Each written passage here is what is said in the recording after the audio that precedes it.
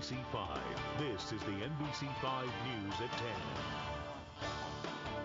10. On Saturday, CPS head Jean-Claude Brizard attended a community summit in Woodlawn. While not yet having the chance to respond to the mock strike vote, Brizard did talk about why tough decisions have to be made in the district. They would need a great school in every community, not just in some parts of our city. Fighting gang activity on the south side was just one of the goals of the Woodlawn Summit today. Top city leaders talked about transforming the Woodlawn neighborhood through improvements in schools, businesses, and safety, in particular, more gang training for officers who are on the streets.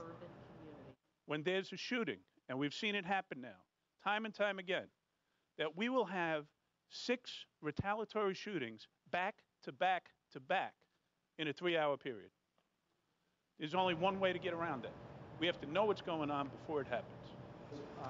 Chicago Public Schools Chief Jean-Claude Brizard said his big concern is identifying kids who are falling behind in grade school in order to keep them from dropping out by high school time.